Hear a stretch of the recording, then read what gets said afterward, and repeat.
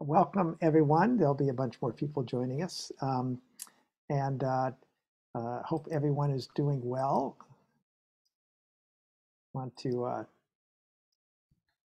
welcome everyone to the 7th session of the Community of Practice.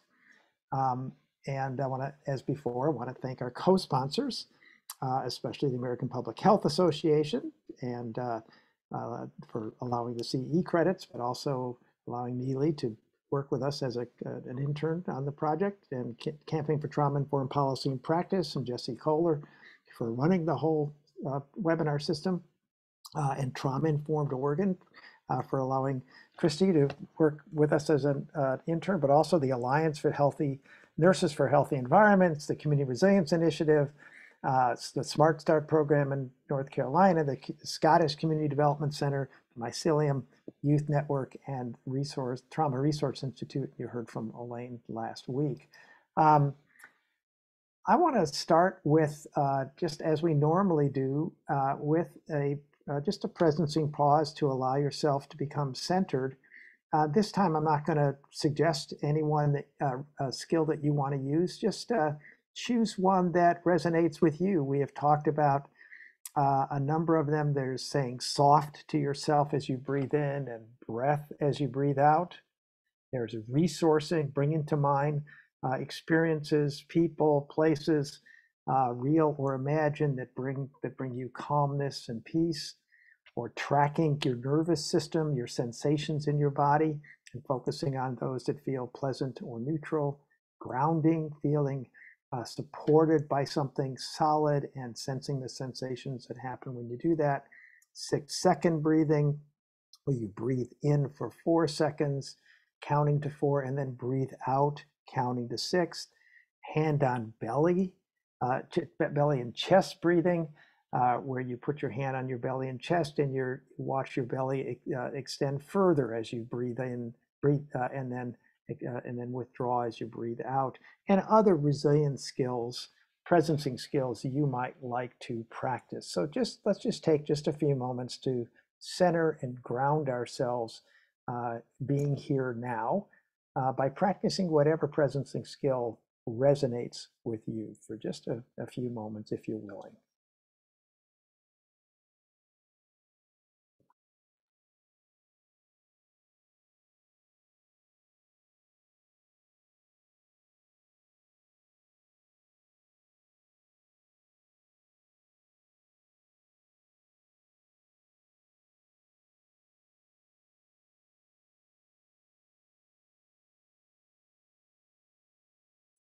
And as you practice that skill, just sort of notice what's happening within you without trying to change anything. There's no right or wrong, no right way, bad way, nothing to change. Just notice what's happening.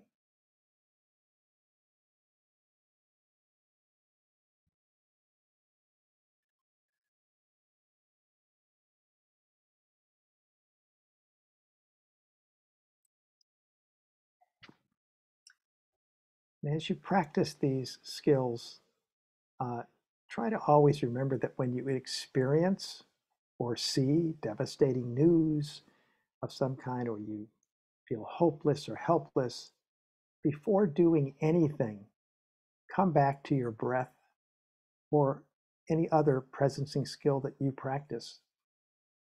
Don't do or say anything until you have had time to touch the peace and calm that presencing can bring.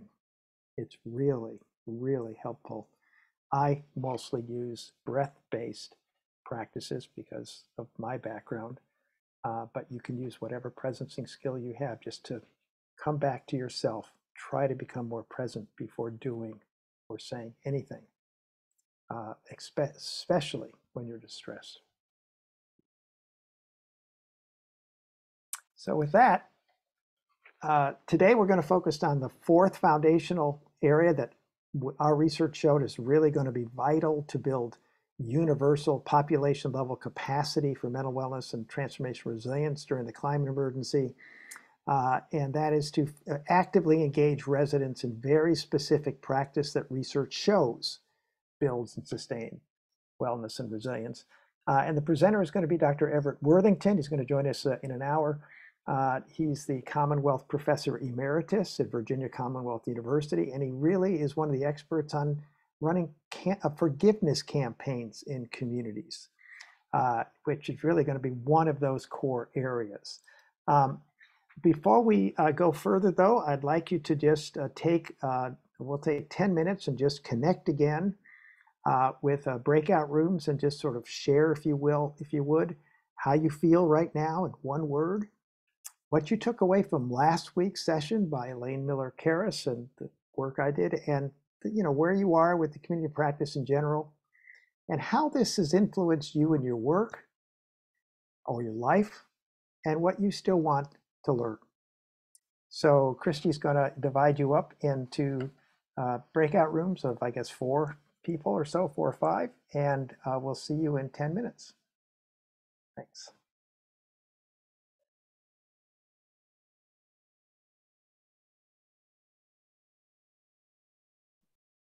All right, looks like everyone's headed on over. Well, welcome back, everyone. I hope you had at least a few minutes to say hello to everybody. If anybody has anything they'd like to share that came out of that, out of your breakout room, please post that in chat, and we can get a moment to talk about it sometime here soon. But I want to now sort of, only because of lack of time, I want to continue on today. What we talked about is the 5 core elements, the 5 foundational areas that are going to be vital to build population level capacity, to help everyone build their capacity for mental wellness and resilience with the climate emergency. We started off by hearing different ways to build social connections across boundaries in the community. We then learned about how to ensure a just transition by creating supportive, climate resilient, built physical, economic, and ecological conditions. Last week, we focused on developing mental wellness and resilience literacy. We didn't finish that last week, so that's what I'm going to do in the next hour before Dr. Worthington joins us. And then we're going to focus in, when he joins us, on fostering engagement in specific practices that promote mental wellness and resilience. So in terms of mental wellness and resilience literacy, just to recap, there's sort of a hierarchy of important steps. And the first one is to help everyone develop knowledge about how trauma and toxic stress can affect their body, mind, and emotions. And we talked about that last week, and you had a little bit of practice on how to teach that to others.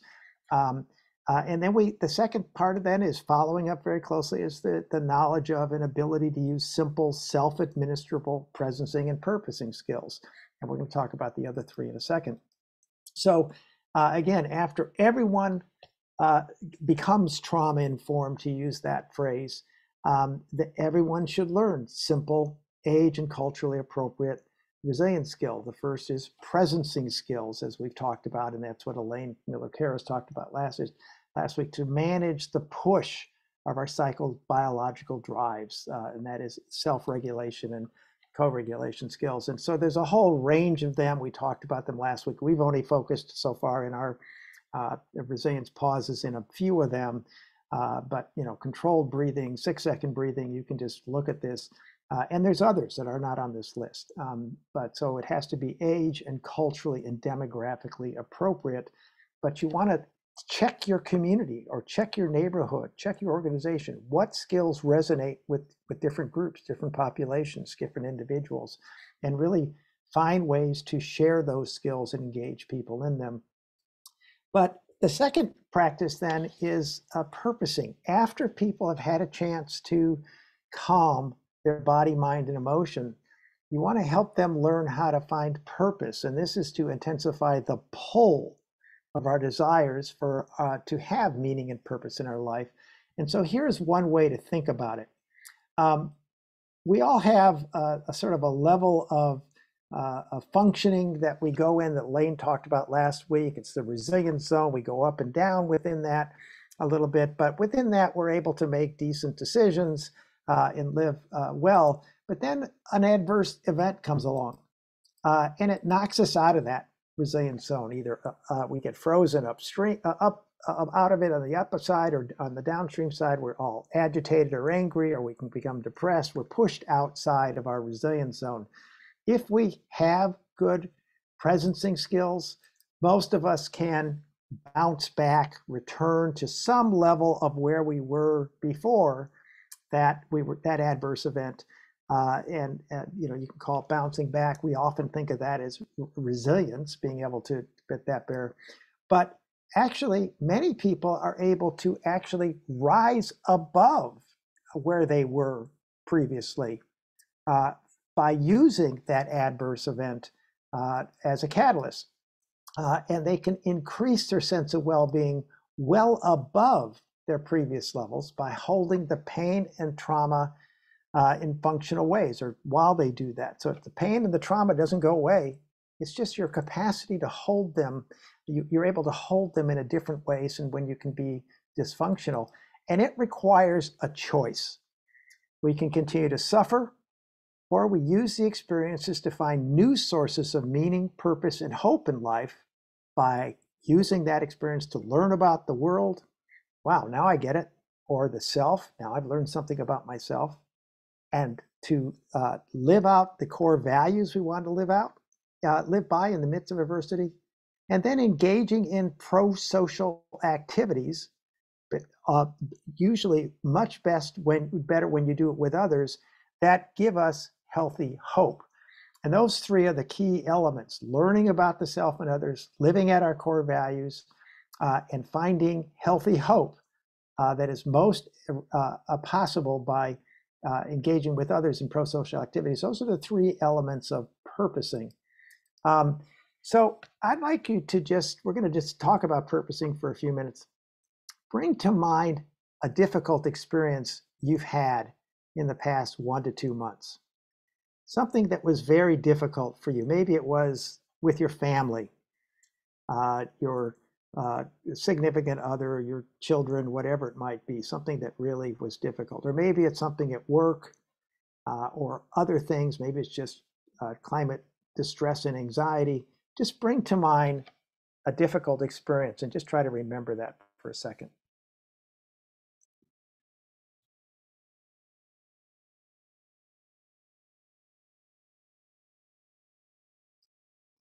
And if you can now remember that experience, we all have these, it's just the way life is. During or after that experience, did you ask yourself, what can I learn about the world or myself from this situation? Or during or afterwards, did you ask yourself what new pathways might now be open to me or available to me? Think about that. Did you ask that, or were you just angry? Did you blame? Did you felt bad about yourself? Whatever it might be that your reaction was. And if you did ask those questions, what resulted? What was the outcome?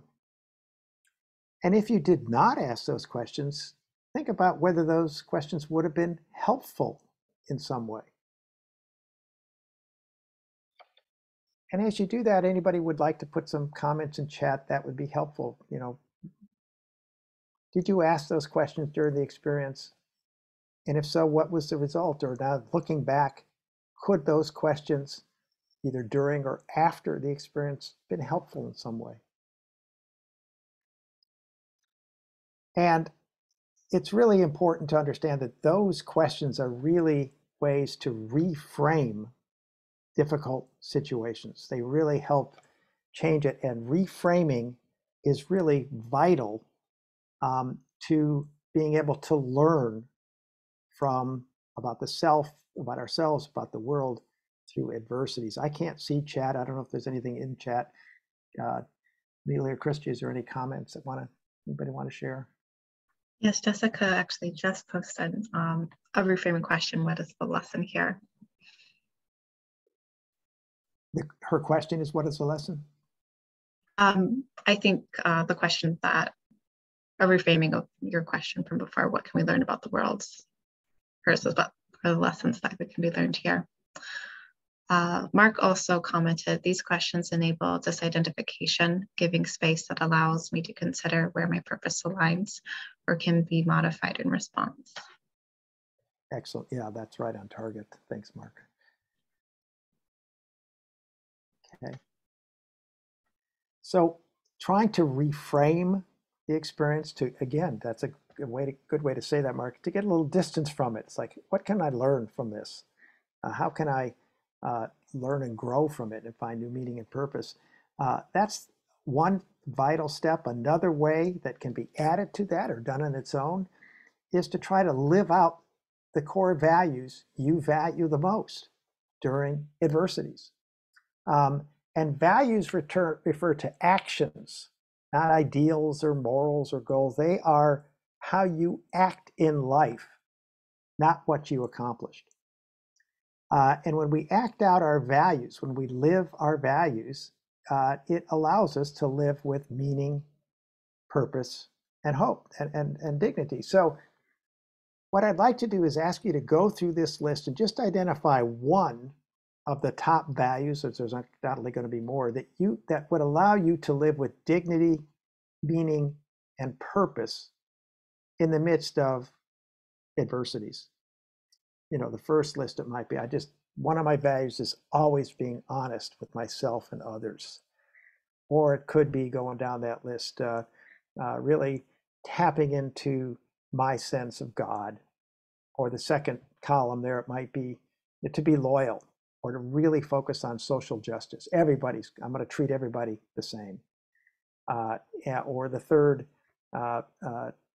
column, it might be, I want to have mercy for others or respect from others. Just take a moment to go through this list and pick out one of the top values that really important to you, that you think will give you dignity, meaning, and purpose in the midst of adversities.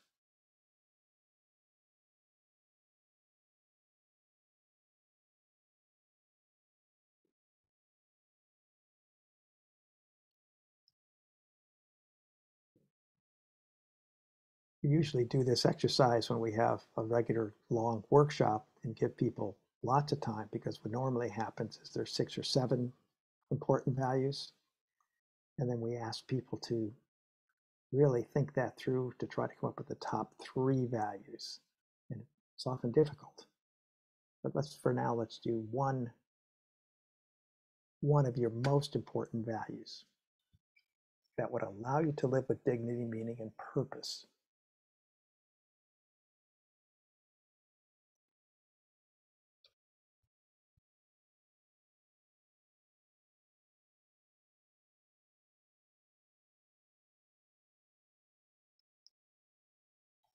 And if you've identified one value, now go back to that difficult experience I first asked you to identify and determine, did you live out that value during that difficult experience? And if you did, what was the benefit or what happened as a result? And if you didn't, could it have made a difference in some way?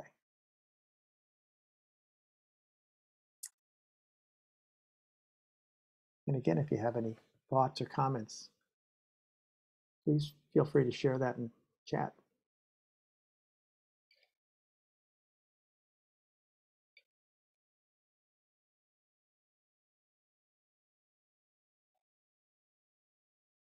And what's important here is to keep in mind what it is we think is important for ourselves, because when our fear and alarm center is activated, that part of our brain, when we sense a threat, we go into a fight, flight, or if it's overwhelming, a freeze mode, and we often forget how we want to live and what will give us dignity, meaning, and purpose in the midst of adversity. So working with people in your community, in your neighborhood, your organization, to help everybody just identify their core values and try to remember them and remember the benefits by thinking through how they would apply those in an adverse situation can be very, very helpful. Are there any comments in chat?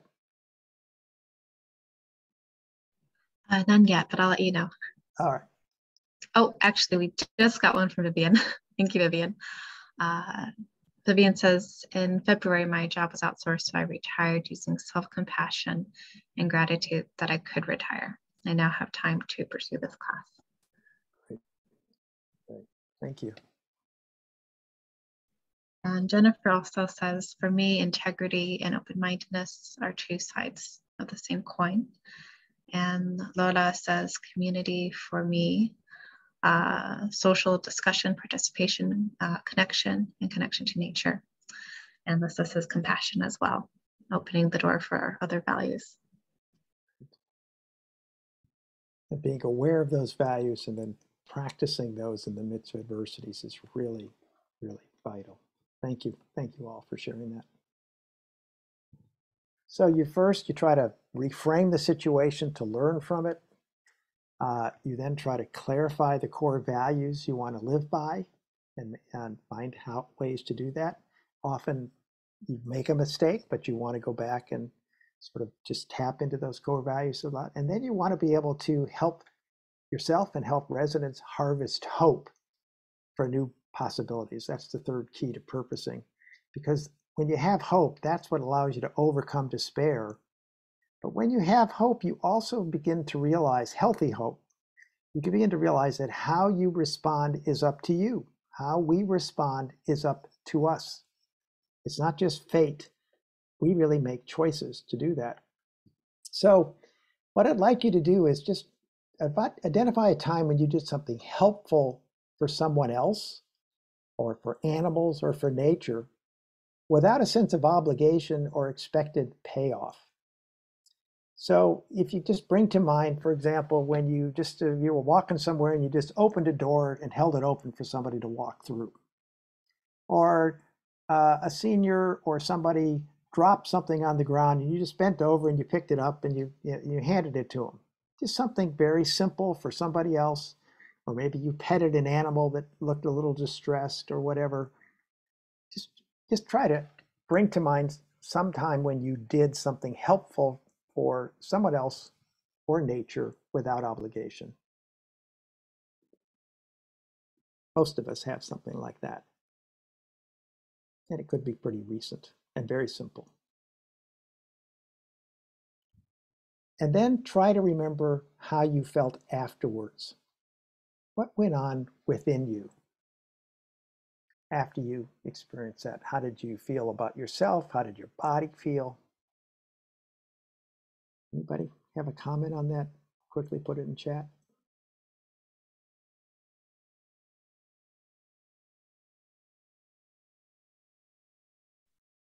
Laura says glowing. Glowing, great. Becky says being kind to others always feels good. Jennifer says uplifted. Wonderful. These are beautiful words. Wonderful. And that's true. When we do things for others or help the world be a better place without any kind of obligation, we enhance our own self-esteem and our own sense of self-efficacy. And what's actually happening is it's actually a neurological reaction in our body. We're activating the oxytocin virtuous cycles, it's called. So selfless pro-social actions feel good, which activates the release of oxytocin in our body, which feels good.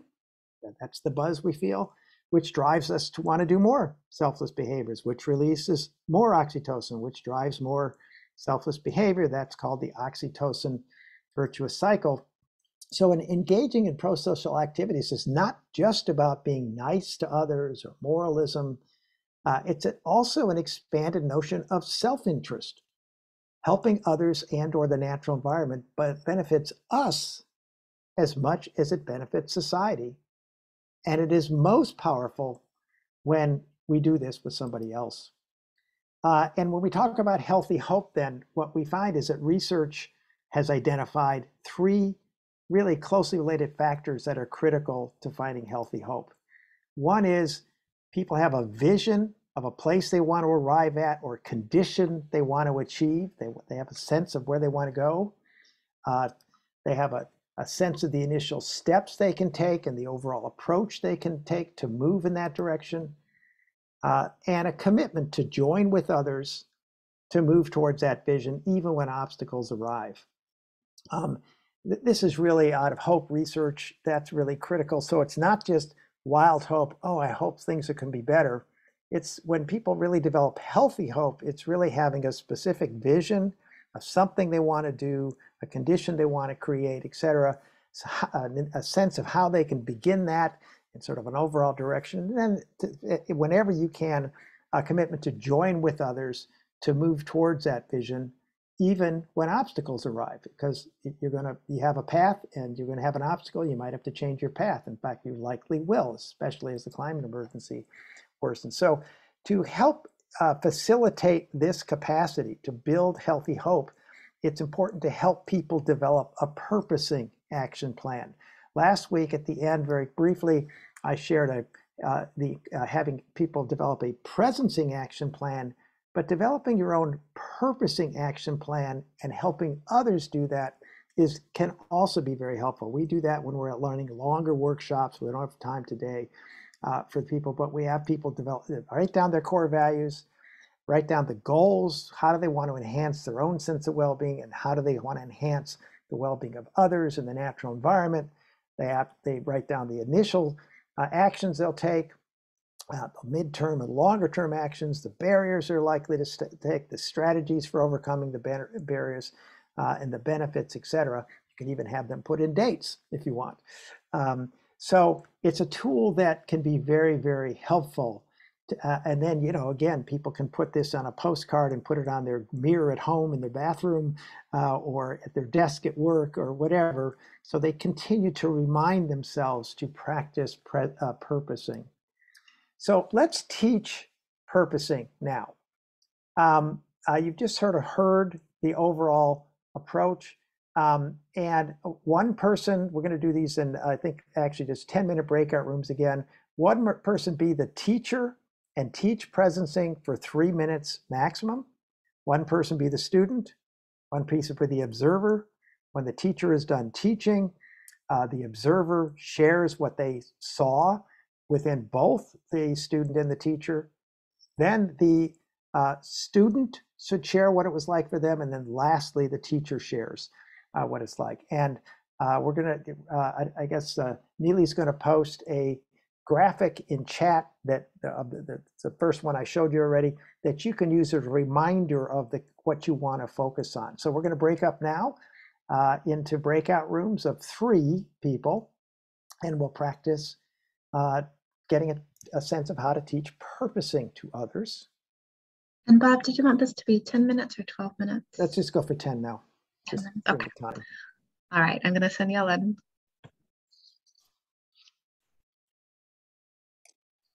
Great. Okay. Great. Well, welcome back, everyone.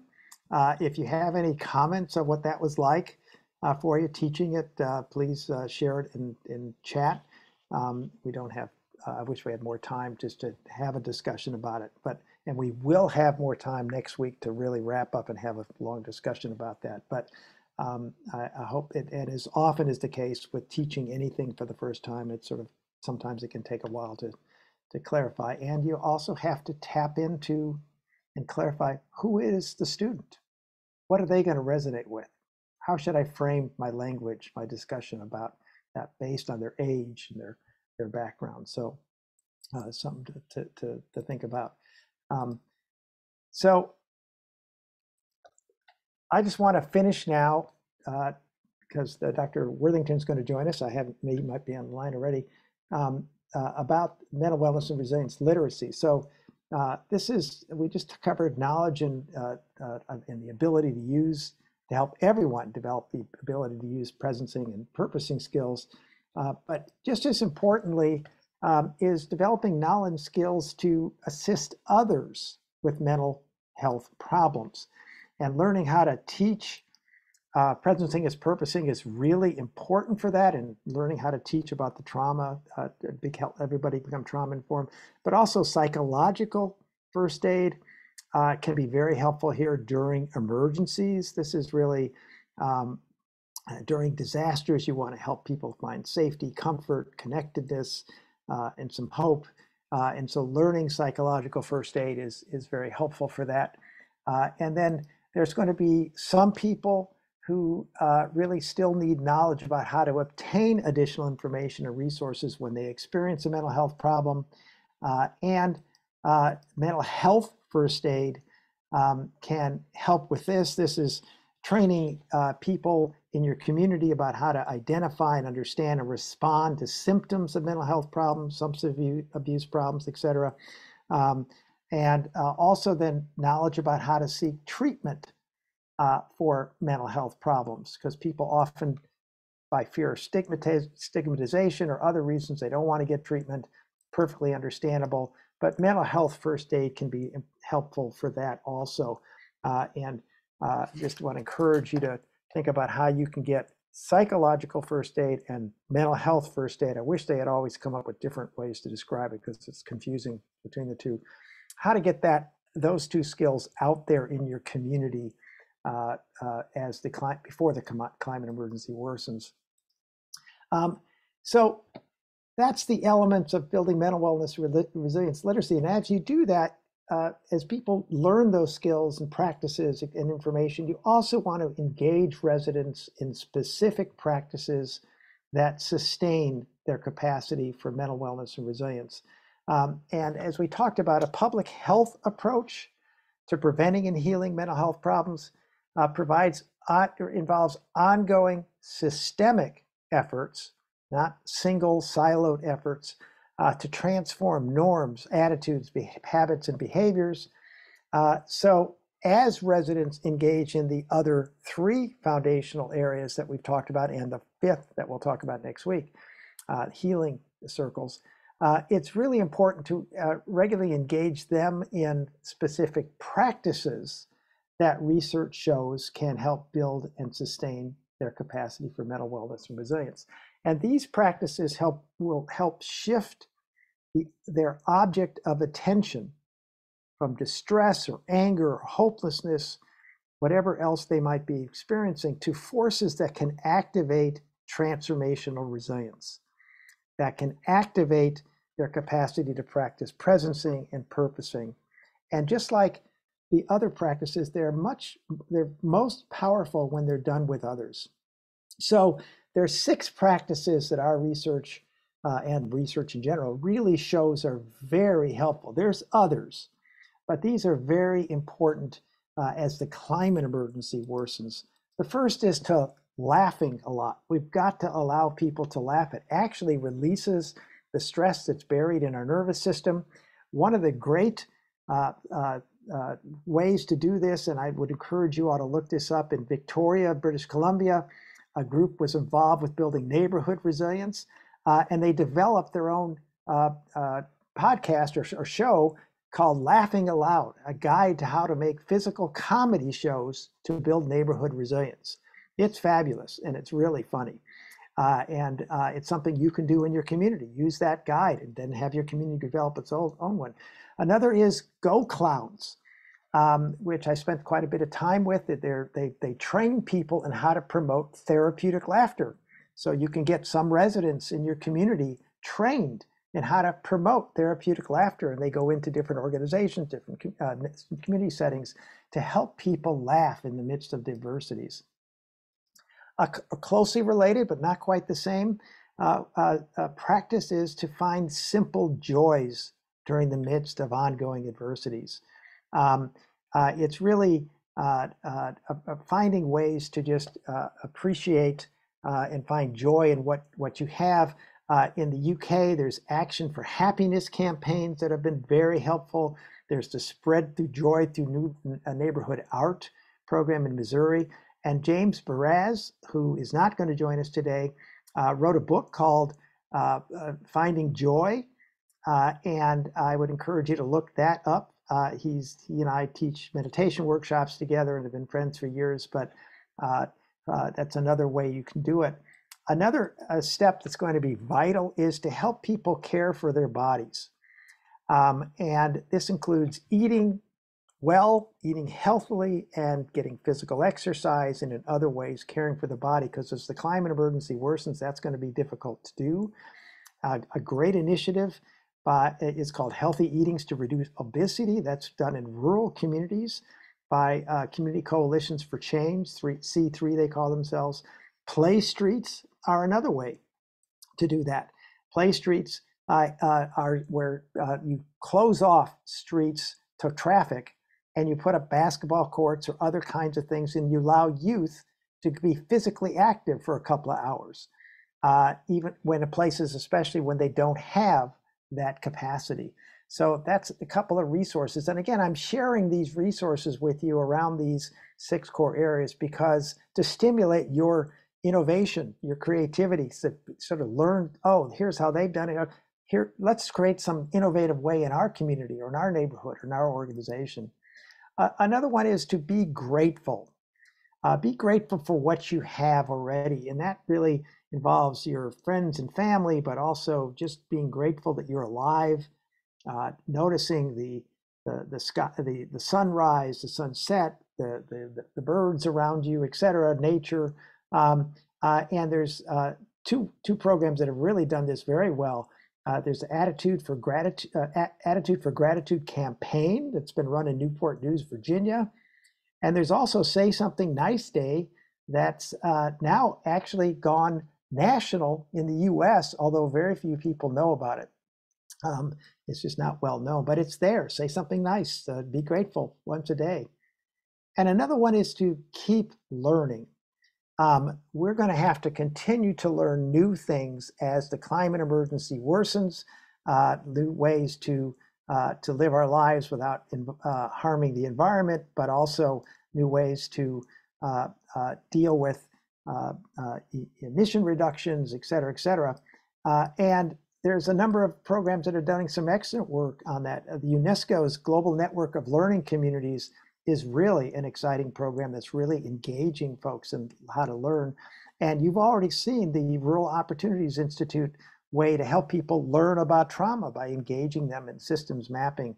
So those are some of the ways. And then what our research shows is very vital is to practice forgiveness, engage members in practicing forgiveness. And that's because as the stresses and traumas related to the climate emergency accelerate, people are going to continue to do things that harm others or the natural environment just because they are dysregulated, their fight, flight, or freeze reactions are triggered. And we are likely to do things that negatively affect others or the natural environment. So we need to practice forgiveness for others and practice forgiveness for ourselves. And I've invited Dr. Everett Worthington to join us today. And I don't know if I haven't seen if he's on the line, but he might be. But Dr. Worthington, I thank you for joining us and taking the time to share your work on how to organize and run forgiveness campaigns in communities. And with that, I'm going to turn it over to you. Thank you for joining us, Dr. Worthington. Well, great. Thank you, Bob. I appreciate it.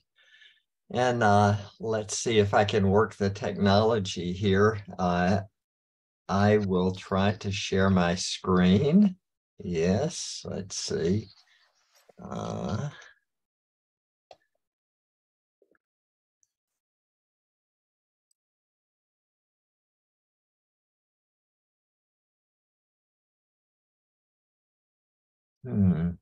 We can see it, Dr. Worthington.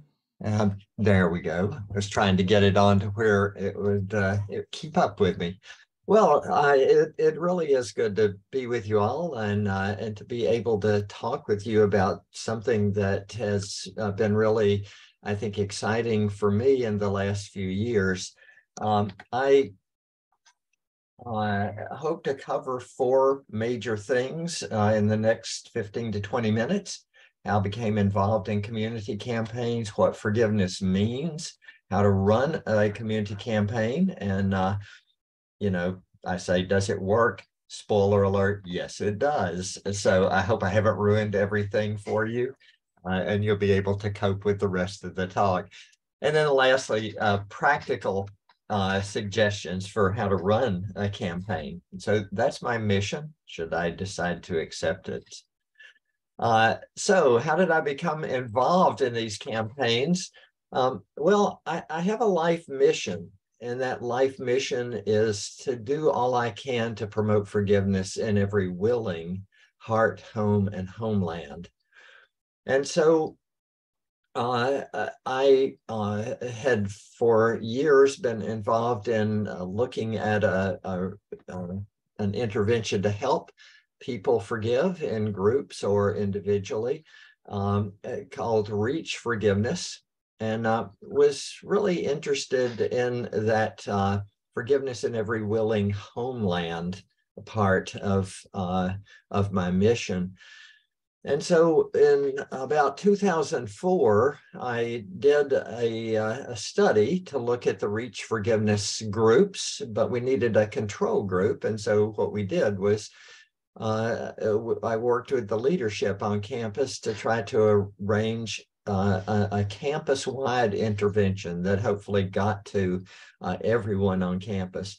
Well, it turned out that it worked quite well and served as a very nice control group for the or control condition for the forgiveness groups that we were running.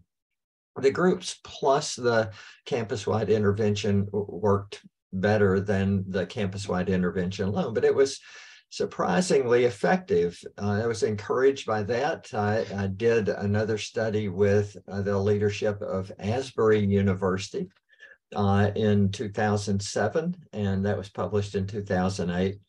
And then that led me to apply for a grant with the Fetzer Institute. And Fetzer Institute gave me a grant to look at this in Christian colleges. And so over the course of the time there, I looked at that at Southwest Baptist University, so you can see a variety of theologies within Christian colleges and universities. Luther College, 3 Methodist or Wesleyan universities, Bethel University, Indiana Wesleyan, and Asbury again. Northwestern College, which was a Reformed theology, and Biola University, Reformed theology. And then Bowling Green State University. So this is a secular state university. So let me talk quickly about what I think forgiveness is. And this may not be exactly the way that you understand forgiveness, but this is, I think, the way that I would say 98% of the people who study forgiveness think about it. So we begin by looking at a sense of injustice that might occur when we're offended or hurt. And that the size of that injustice gap is related to how hard it is to deal with that injustice. So large gaps, hard to deal with, small gaps, easier to deal with. So it turns out that there are many ways to deal effectively with a sense of injustice. Forgiveness is only one of those possible ways. So I listed several, seeking or seeing justice done, turning it over to God, tolerating it, forbearing, which is basically tolerating it, but for a purpose of, I'm putting up with this for the good of the community, or for the good of my marriage, or for the good of my family. So that's forbearance. Acceptance. Okay, life is too short. I'm just going to accept this and move on. And forgiveness. So there are these alternatives to forgiving, and people can mix and match those to deal with that sense of injustice. So the weight of dealing with injustices certainly does not all fall on the shoulders of forgiveness. It's shared in a variety of ways of dealing with this. And obviously, people don't have to use all of these ways. They use whatever works for them.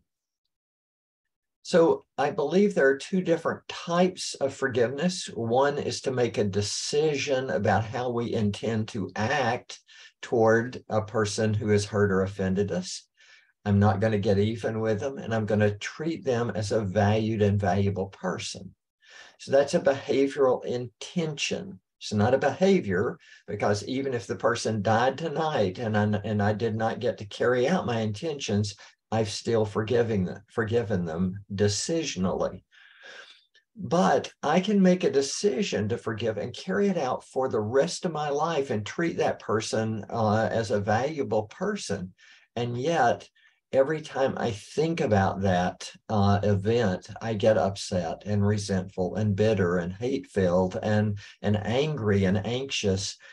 And so that suggests that there must be a second type of forgiveness that we call emotional forgiveness, which involves the emotional replacement of negative, unforgiving emotions with more positive, other-oriented emotions like empathy for the person, or sympathy, or love or compassion for the person. So forgiveness is different than reconciling. Forgiveness happens inside my skin. It's a decision, or it's an emotional change. But reconciliation is a matter of restoring trust in a relationship. And I cannot control reconciliation myself. It is a matter of a dyad or a community wanting to restore that trust. And if part of that community is not willing to be trustworthy, if they continue to want to hurt the other part, reconciliation will not happen, even though forgiveness could happen. So forgiveness is in our control, more or less. At least decisions to forgive is more in our control. Emotions are harder to control. Self-forgiveness is really psychologically much more similar to being a wrongdoer, because usually my major psychological experience with self-forgiveness is not forgiving, it's actually dealing with my self-condemnation of, why I'm blaming myself, why I regret what I may have done or not done. So self-forgiveness, it turns out to be often harder than forgiving other people. And one of those reasons is because to be responsible with my self-forgiveness and not just let myself off the hook, I need to do some things to restore my sense of responsibility. I need to make things right with whatever I hold to be sacred. I need to make things right as much as I can with people who have been harmed by my actions, and I need to make things right psychologically. So what you just got there was an entire book of theory about what forgiveness is, supported by, I might say, a lot of research on the stress and coping model. So there are lots of ways that people, I've already mentioned these ways of managing injustices. So this intervention that I developed, called Reach Forgiveness, it stands for, the Reach stands for 5 steps to get to emotional forgiveness: recalling the hurt, empathizing with the person who hurt me, giving a person an altruistic, undeserved gift of forgiveness. They don't deserve that if they've hurt me, but that's a gift I can give. And then committing to the forgiveness I experience so that I can hold on whenever doubts occur.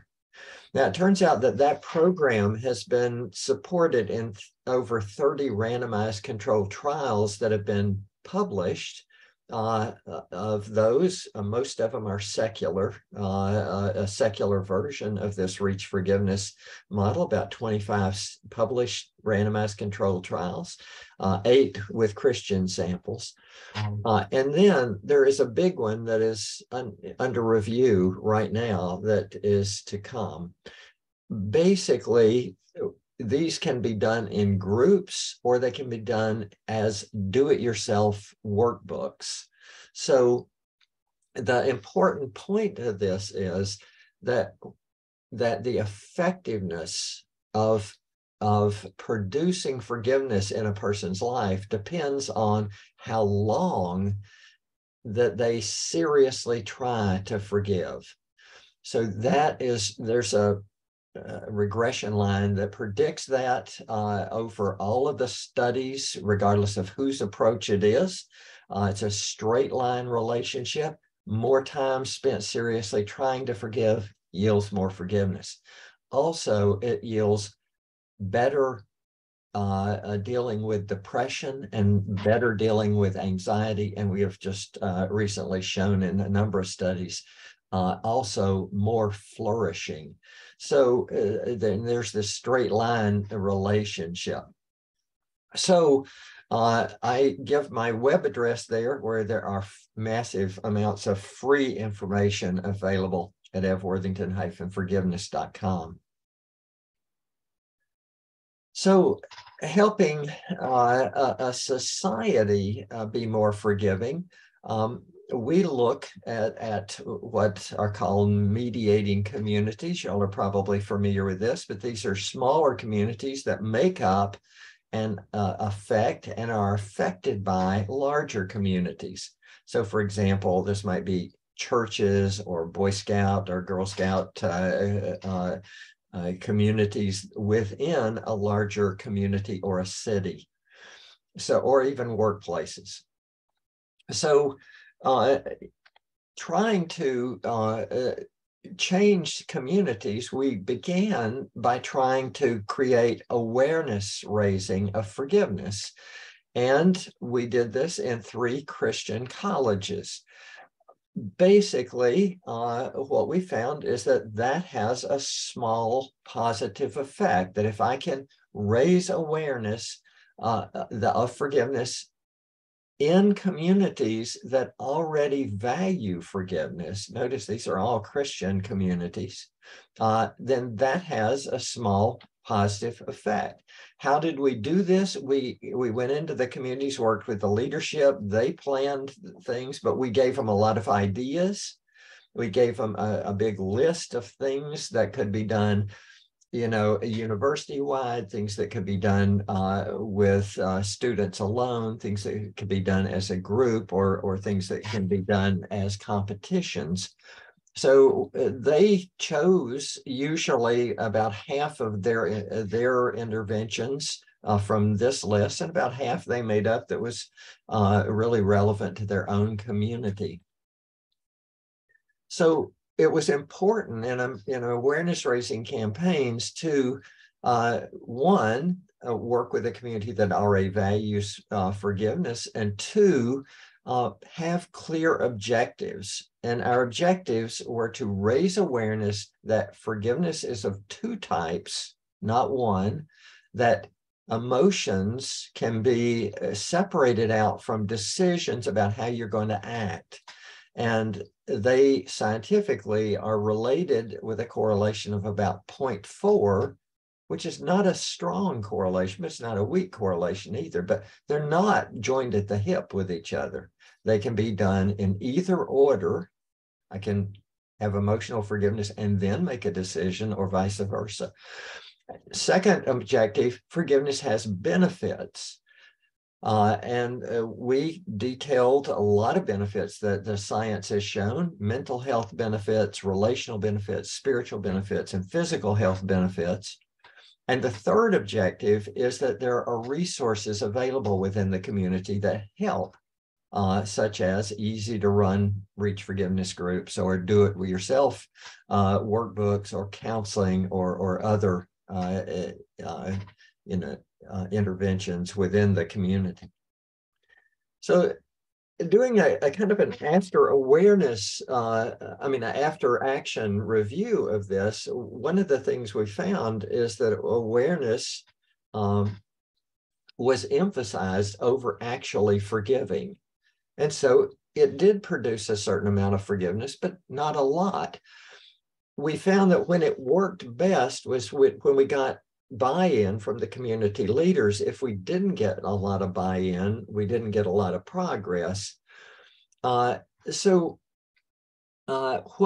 we also found was that often communities wanted to plan things that were pretty passive. So they would bring in speakers and chapel speakers or guest speakers, or having people watch debates or read a book, or but not really engaging in activities. So there were few active engagement activities done, and there was a little push, very little push from the leaders to engage in time-consuming activities that really got to people and had them do that work of spending the hours trying to forgive, such as participating in groups.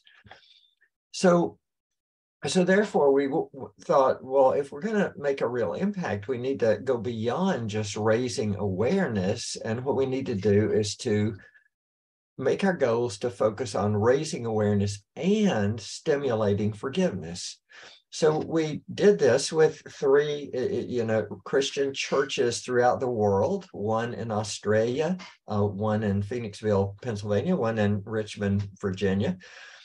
And we received a grant from the Templeton World Charity Foundation. It was a $1 million plus grant to do this with do-it-yourself workbooks as part of it, but also run campaigns in Hong Kong, Indonesia, Ukraine, 2 different sites, Colombia, and South Africa. You'll notice these are high conflict areas that forgiveness is going to be an issue. So in that grant, we ran these community-wide campaigns. And I want to show you just one of these from Colombia. And we sampled and studied pre and post 2,878 people at a secular, non-religious university in Monteria, Colombia, and that was almost a third of the entire student body that we were able to sample twice. We found changes in forgiveness, also reductions in depression, reductions in anxiety, and increases in flourishing in this large sample. So we did, well, let me tell you some of the results of the research questions. We had 4 research questions for this study.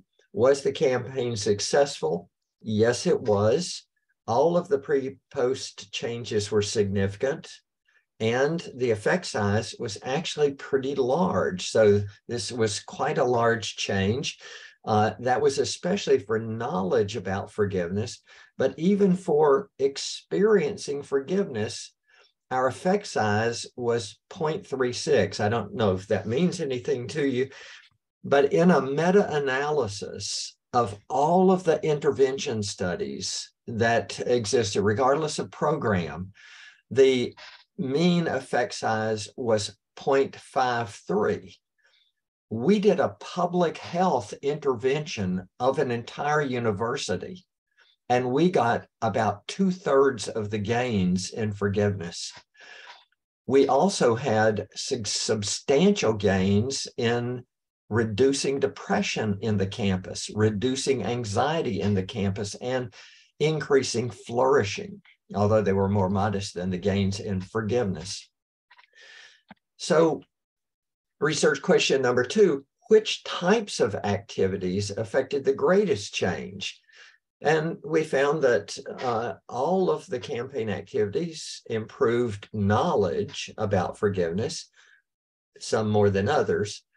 Most of the majority, improved trait forgiveness, 13 out of 14 types of activities. 12 out of 14 increased emotional forgiveness, and 12 out of 14 had increased the forbearance that people felt. Half of the activities improved a decision to forgive and reduced unforgiveness.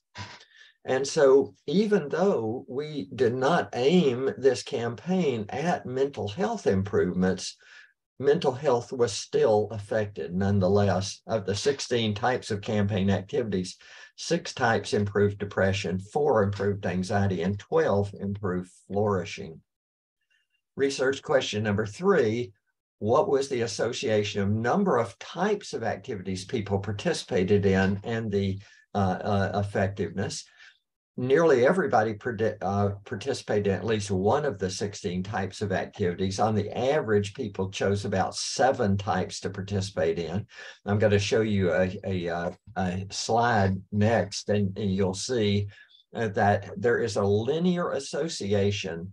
The more activities that people engaged in, usually the better that they responded to that.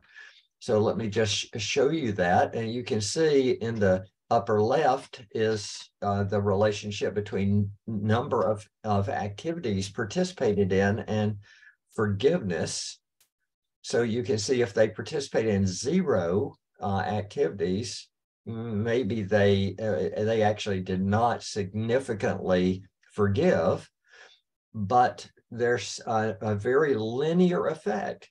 Remember, the amount of time people spend trying to forgive is related to the amount of forgiveness at a linear level. And this shows it true in public health as well as in individual interventions. The linear effect was a little less stark when it came to affecting flourishing or depression or anxiety, but you can see that there's a general linear trend in all 3 of those cases. So, which types of activities produce change in forgiveness? Basically, a knowledge test. And the way that this was done, I thought was very clever. What they did is they gave this knowledge test about forgiveness that had, I think, 12 questions on it. And they said, if you get over 90%, we will enter your name in a drawing that's a lottery for all kinds of goodies. And you can take this as many times as you want. All you have to do is score 90% on it at one of those times. So people just took it again and again and again. Well, you know, they're just continually reinforming themselves about the knowledge to get, you know, like $5 worth of goodies as a prize.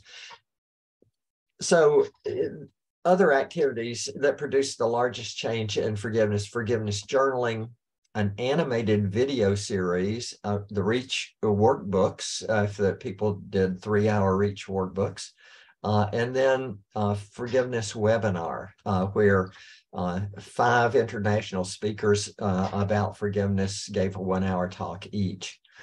The most popular activities were the knowledge test, because they were going to win the lottery, participating in a forgiveness wall, just going and posting things on a forgiveness wall, or a forgiveness tree where they tied things to the tree. I forgive so-and-so. The REACH forgiveness workbook and animated videos. Changes in mental health symptoms was most related to the animated videos and positive psych webinars, and changes in flourishing to the knowledge test, animated videos, and forgiveness webinars. So after our after action review, we found that written activities were not really associated with large changes, and they didn't get selected by participants much. The students just didn't like to do extra writing, and so they didn't. And so those were not very effective. Other brief experiential activities, like going to the forgiveness wall or tree, or a mantra, creating a forgiveness mantra, those were popular, but they produced very small changes. Why? Because it doesn't take long to go to a forgiveness tree and post something on it, so they don't spend time really thinking about forgiveness. The engaging videos, like the animated videos, were popular and had large changes.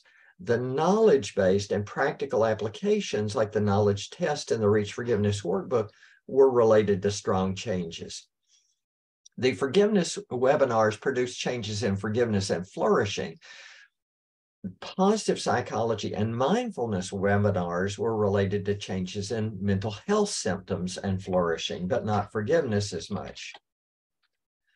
So practical advice, just bullet points. Identify either a limited mediating community for intervention or one that wants to become more forgiving. Engage leaders and administrators. The more you can get the leaders involved in wanting to push the things that involve and get people to spend time, the better. Establish different goals for raising awareness and for producing forgiveness.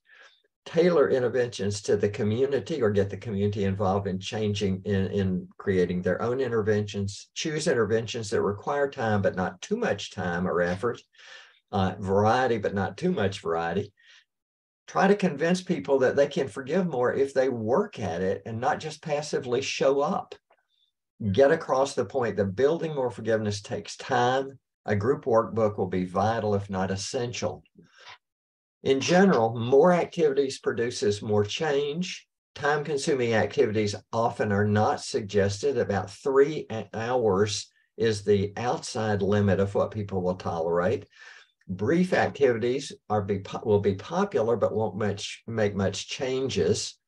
And if community influencers can give like extra credit or make activities mandatory or highly recommended, participation goes way up.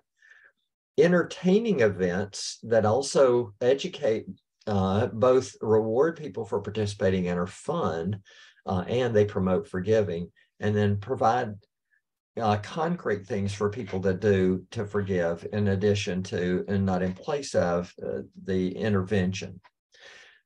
Design feedback to get to learn about what worked and what didn't work. So my contact information is here, and I probably have exceeded my time already. Bob has, got the hook and is ready to drag me off to the side, but I don't know, do you want to permit questions, or did I take too much time? No, you did just fine, Dr. Worthington. Thank you so much for this very, very interesting presentation. Yeah, why don't we take a few questions now? If you can close your screen, then we can see people. Right. If you have a question, we'll just take a few. Can you just raise your hand and we'll try to have you just speak out?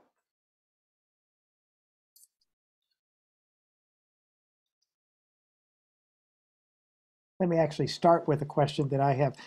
Can you, I know you did, I used to live in Colombia many, many years ago. Can you just talk a little bit more about actually who you engaged and how that that program went?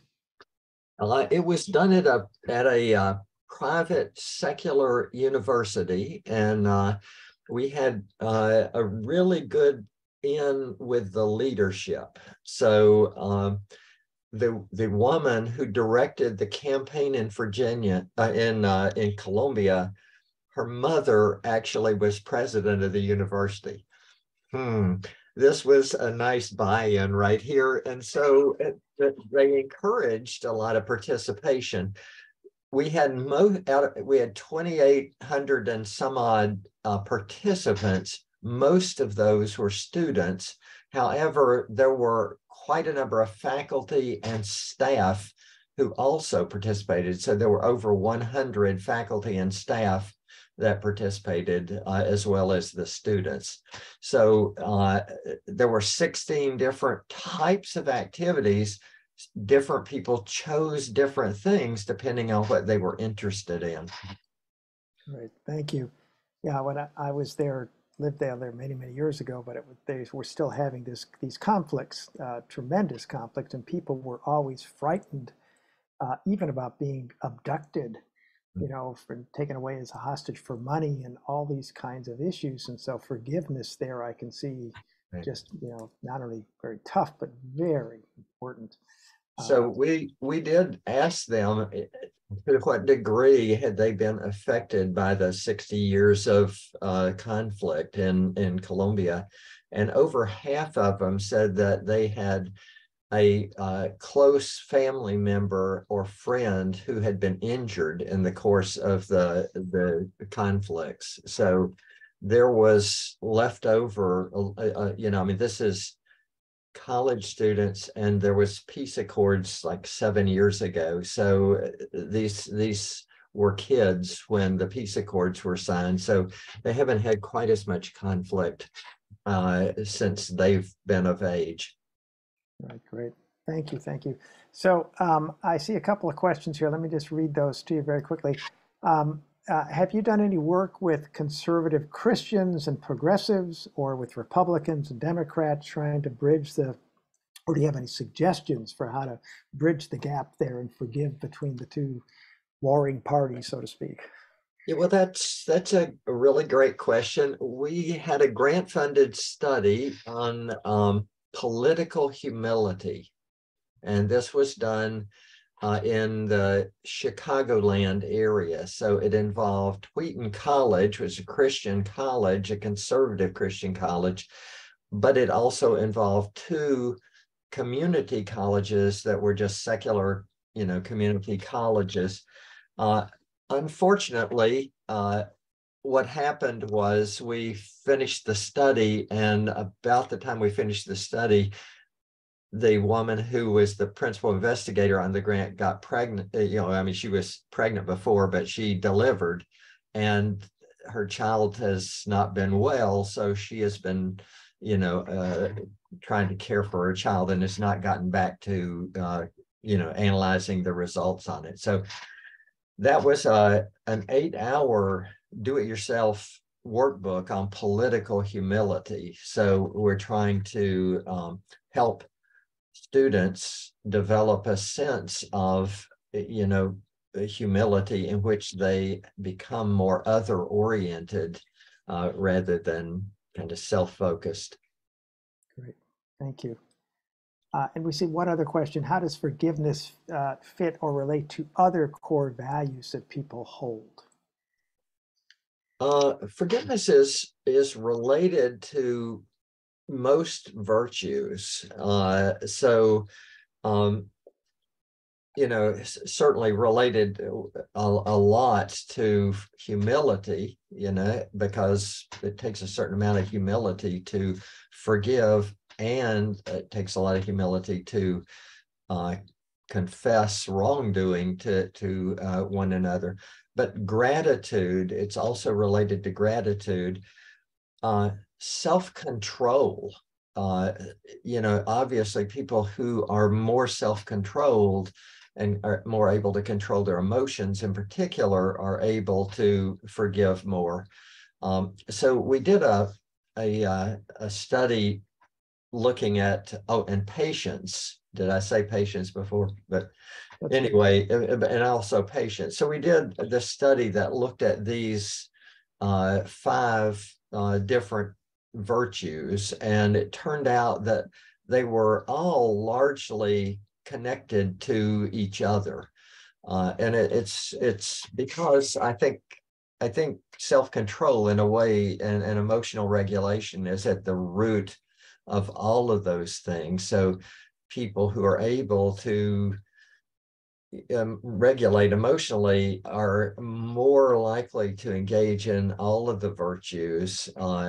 So, you can think philosophically back to the Greek philosophers, and they saw virtue as being one whole that had, like an orange that had a lot of plugs in it that were the individual virtues, but virtue being the orange. And I think that's pretty much what we found too. We actually ended up concluding that humility was probably the thing that drove more of the others than being driven by the others. Well, thank you so much for taking the time to share all this information with us and all the wonderful work you've been doing and continue to do. We really, really appreciate it.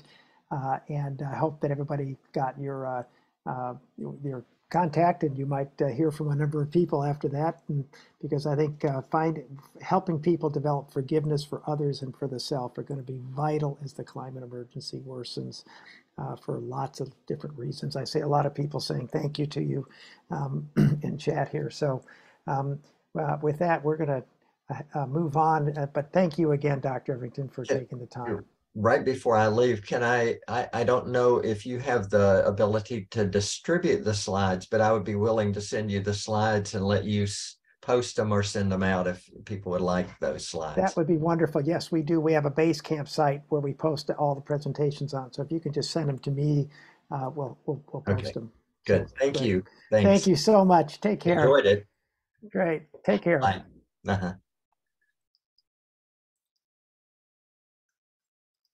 All right, let's just take just for a few seconds a resilience pause, just to sort of let things settle in terms of what you just heard. And you can choose whatever presencing skill you'd like. And we'll just do this for a few seconds if you're willing.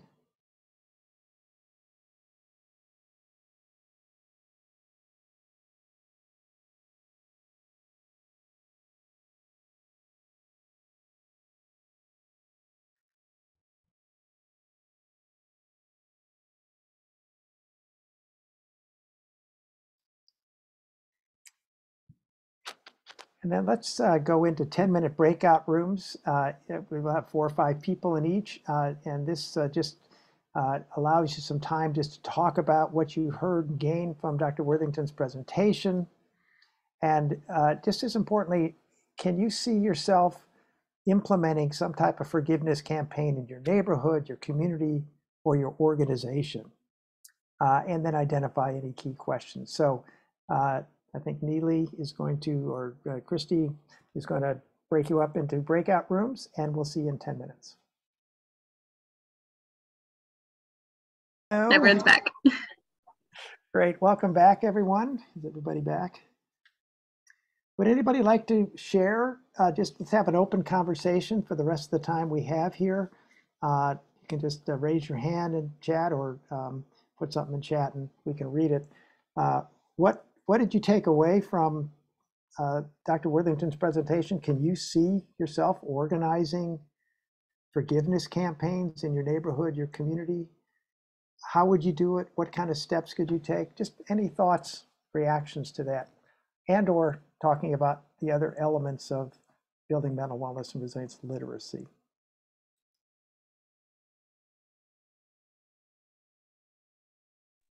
I'm happy to share. So one thing I talked about is my background's in nursing, and many nurses felt betrayed during the pandemic. And this is cited even in a nurse theorist who deals with psychological trauma, who interviewed nurses. And so, you know, there's polarities in healthcare institutions. And one of the things I talked about was there's a woman named Jennifer Fried who has a theory on betrayal and talks about institutional betrayal and has a center called the Center for Institutional Courage. And I like her work a lot. And there were some lectures Friday night. And the point was that awareness isn't enough.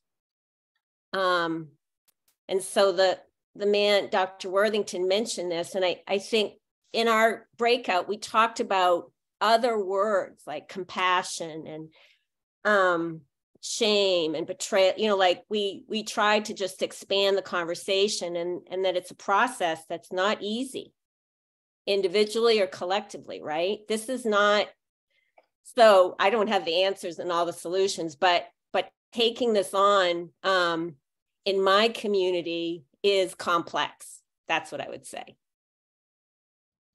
Thank you. And I think it's complex in every community. This is an extremely difficult. All of these actual practices are difficult when you think about it. When you think about finding joys in the midst of difficulties, that actually can get pretty difficult also. It's been my experience. But I think forgiveness is one of those that is really a difficult one. Any other thoughts, any reactions to those comments? Anybody else want to share something? Well, I'm in a town that has, I think like a lot of cities in the United States, been struggling with trying to have a process where the community can be involved in what policing is like. in the city, and that has not gone very well. And there is a recognized kind of massive rift between the people who have really been interacting with the police department and trying to make suggestions for change, and the police department. And one of the reasons for that is that most of the people who they really are the community members who have been frustrated with the police department. One of them said to me, until we started this process, we were at war with the police, and now we're trying to work together, and that doesn't really work very well. And I thought, well, I don't think it's likely, but if we could get the police and the community members to sit down and learn forgiveness, they're both carrying a lot of resentments towards each other. And if they could let them go, they would do a better job. It's interesting. I would say the police carry more resentments, or at least more barriers to communication than the community members, in spite of the fact that the community members are angry about people being killed. So I'm not sure why that is, but it seems like it might be helpful. Thank you. Yeah, that's an interesting point. Other thoughts, comments?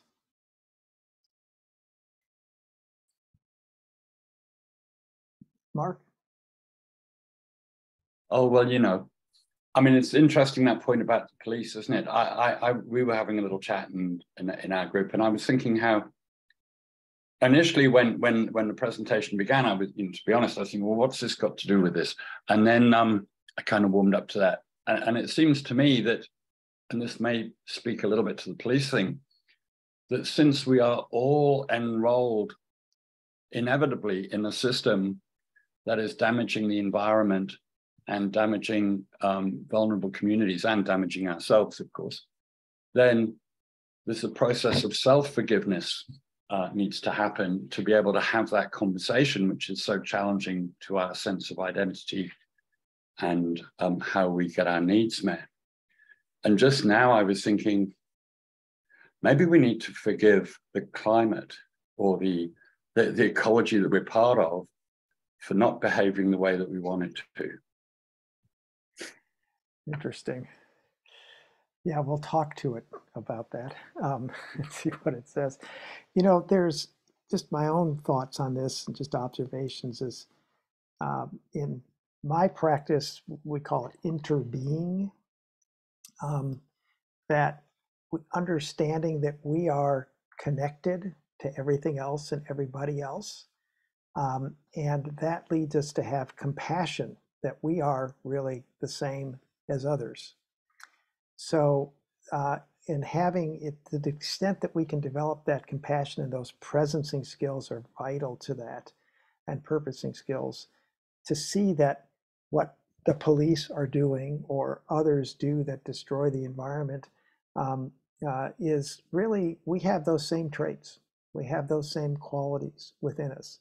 And it's a question of what are we going to nurture and what has been nurtured in others.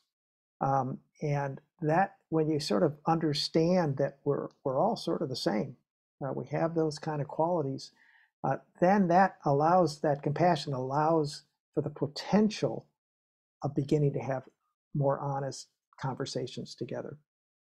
But when we come in believing I'm right, they're wrong, I'm good, they're bad, which is where we often start, then that doesn't usually go very well. So that's just something to think about, that, can we put ourselves in others' places that we really have a difficult time with, and realize, oh, I've done something like that in some point in my life, or I can see that I have that potential.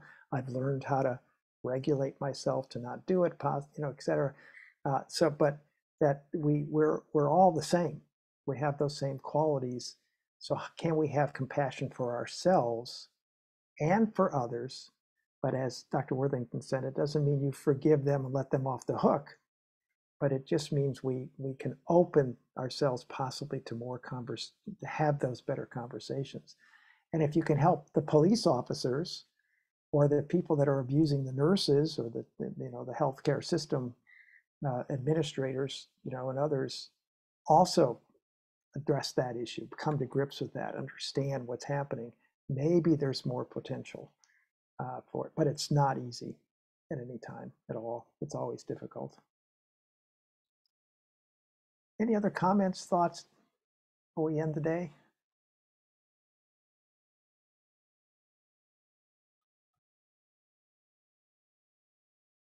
Well, let me just say again that those practices I talked about, those 6, are really going to be important. I would encourage everybody to sort of look at those 6. And we just did forgiveness as one of them.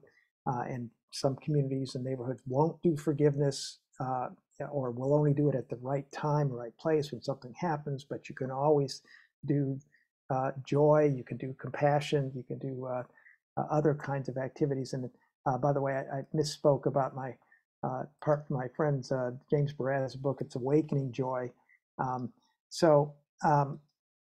I just want to sort of close then by saying that when we engage in practices that enhance mental wellness and resilience, and that compassion, that understanding that we're pretty much the same as one of those, that's going to be essential to help ourselves and allow us to help others during the climate emergency. Because only when you have the desire to free yourself, and I think Dr. Worthington talked about that, from suffering by continually engaging in those kind of practices, you'll be much more able to join with others to help the community remain mentally well and resilient as we do what's needed to reduce the climate emergency to manageable levels. So yeah, we have to work on ourselves as much as we work on these issues with others. And again, always remember that if trauma can be passed down through generations, we can also build the culture in communities and neighborhoods, in our organizations, to pass on healing and transformational resilience. And this is our mission. So if you would, if you please do complete the session evaluation, it'll be posted in chat, but we'll send it to you afterwards. Some suggested homework: practice presencing and purposing skill, and try to teach it to someone else, to your kids or to a colleague, to friends. And then share what you experienced today with a few other people in your organization or your community. We are going to hold an open session on Thursday of this week at a 1-hour session at 7 p.m. Eastern Time, which is 4 p.m. Pacific Time. I'm very sorry that it's 12 midnight in the UK, for those of you that might be there. We will send out a Zoom link for that later this afternoon. And if you can make it for even part of the session, that's great. I know that Reb McKenzie wants to share a project she's working on, and we'll talk about that there and just have a chance to talk. There's no agenda. We'll talk about it, and when we're done, we're done. Although we will stop at 1 hour. And then again, want to see you all for the final community practice next Thursday. We're going to talk about how to engage residents in other healing opportunities, but we're really going to talk mostly about how to move to action, how to begin to move into what do we do to begin to build these resilience networks. And Reverend Paula Abernathy, who's the CEO of the Neighborhood Resilience Project, is going to talk about how they engage residents in healing, and it's a very action-oriented kind of program. And Father Abernathy's wonderful. So with that, I wish you all a wonderful week. We'll see some of you on Thursday, and we'll see the rest of you next Tuesday. So have a good week, everyone. Take care.